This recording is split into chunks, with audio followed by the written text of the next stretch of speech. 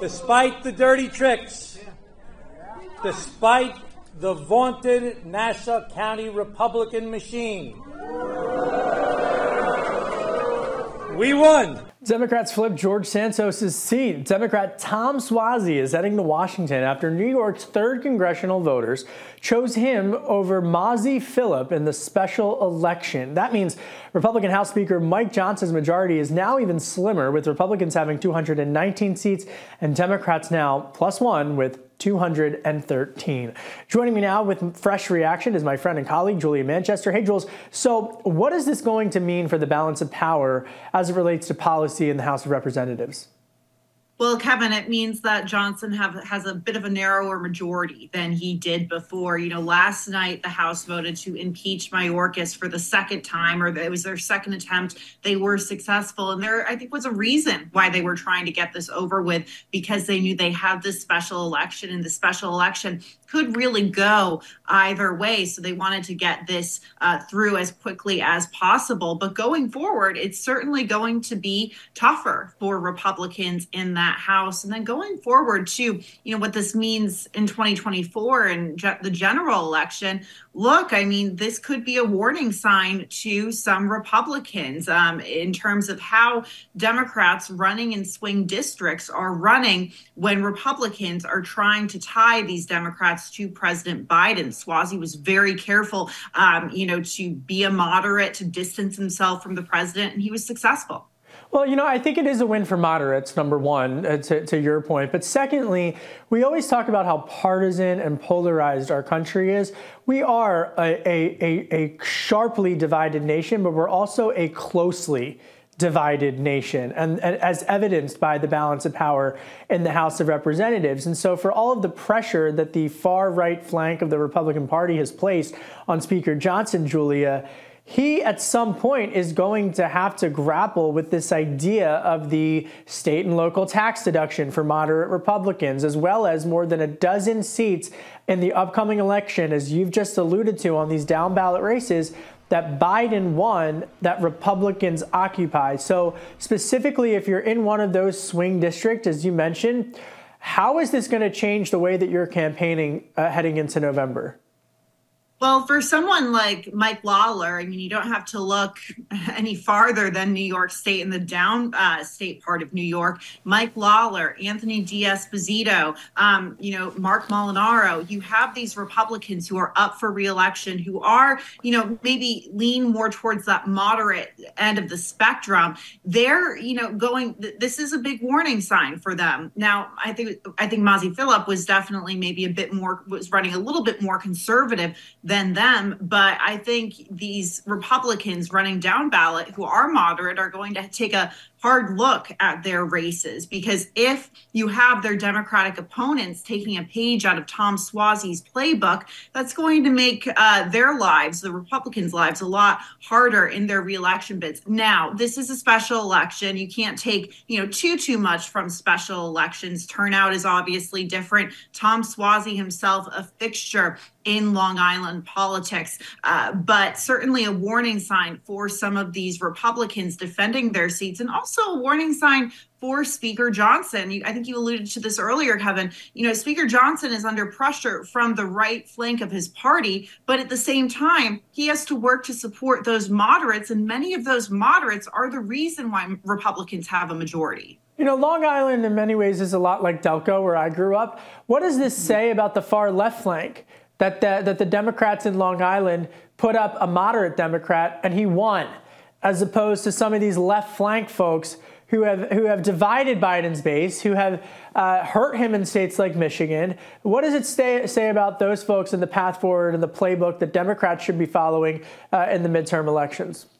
So you're absolutely right. There are two sides to this coin. And, I mentioned Mike Lawler's district, and you have Mike Lawler likely going up against former Congressman Mondaire Jones, who is a progressive. So I'm curious to see how he tackles this issue, because he is from the left-leaning flank of the party. Does he try to make his position more centrist in that district? Because if he runs as a progressive against Lawler, that could be a very risky strategy as well. I just said that moderate Republicans are the reason for that party's majority, or a big reason for that party's majority. The same thing goes for Democrats. So I think you're going to have both of these parties really grappling with how the moderates how the far right and progressives are impacting those vulnerable moderates. Yeah, we've moved on, folks, past the phase, past the era, rather, of being a moderate means that you're in the tank for corporate America and big business. We've moved on from that in this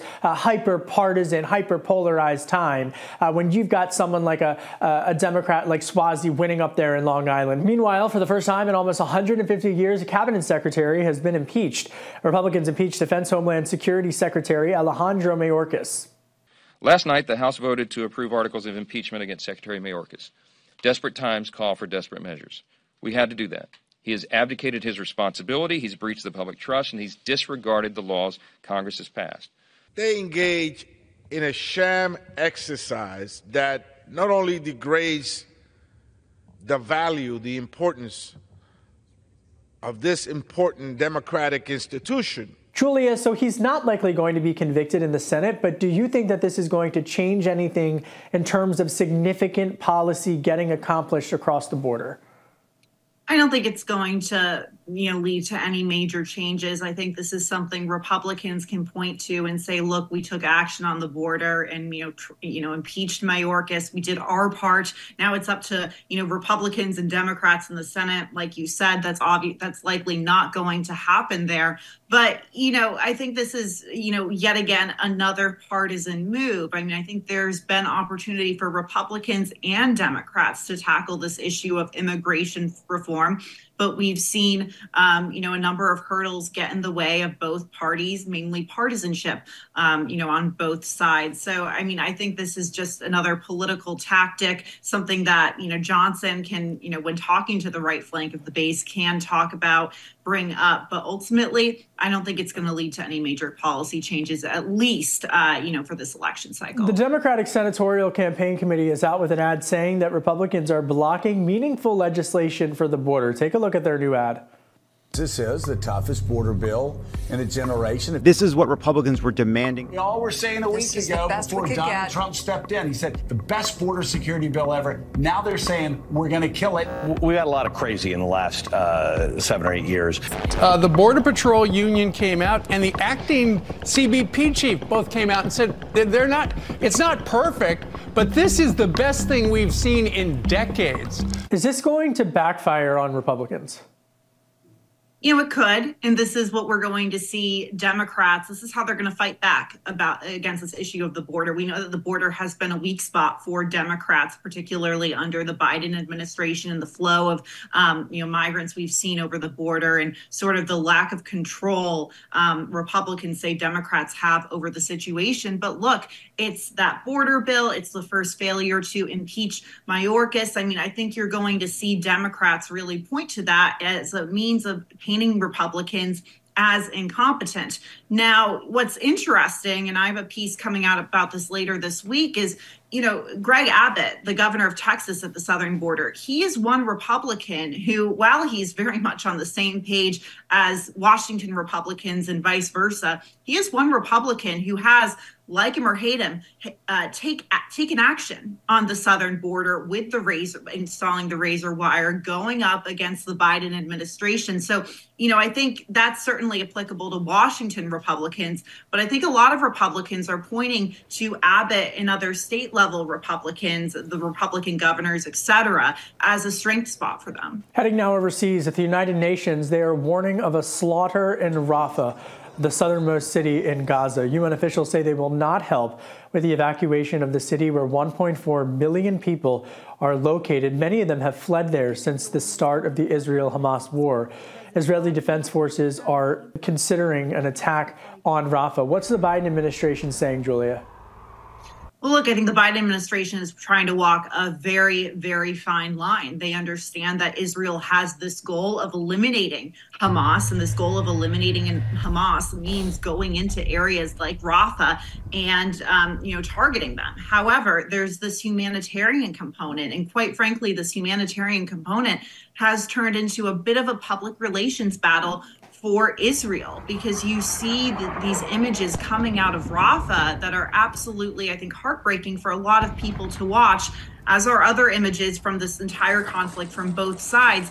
But I think it's starting to become difficult for Israel and the Biden administration to really try to explain this rationale. So I think it's going to be a long road ahead. I thought it was interesting yesterday how Israel released footage of a Hamas leader in a tunnel, I think in the days since immediate days after October 7th, sort of in a way to, I think, illustrate what they're up against, how heavily nuanced and complicated this is. But I think it's a public relations battle on both sides, as it is, a physical battle.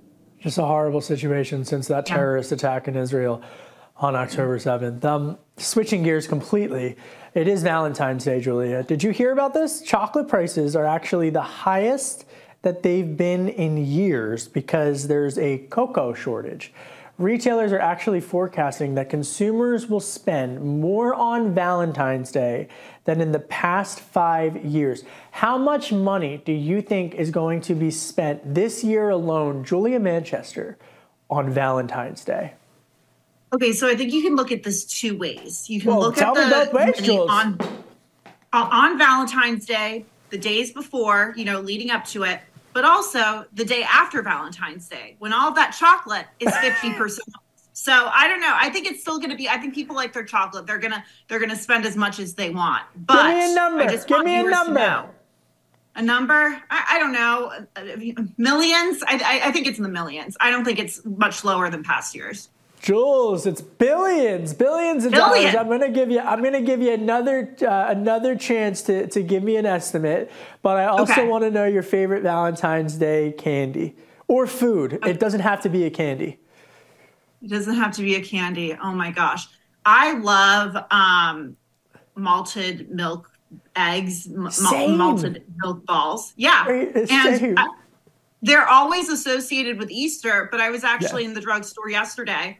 They had Valentine's versions, so I could eat a whole bag of those. Same, and peanut M&Ms. I love my Butterfingers. I love my Twixes. Oh, yes. I love my heart-shaped donuts. But $14.2 billion is how much will be spent on Valentine's Day alone. $14.2 billion. That's wild. I was lowballing that. Hey, happy Valentine's Day, Julia. Great reporting as always. Thanks for coming on the Daily Debrief. Thanks, you too, Kevin. That's it for today's Daily Debrief. My name is Kevin Cirilli. Be sure to like, share, and subscribe to The Hill's YouTube channel. Happy Valentine's Day, everybody, and come back here soon for the intersection between politics and policy.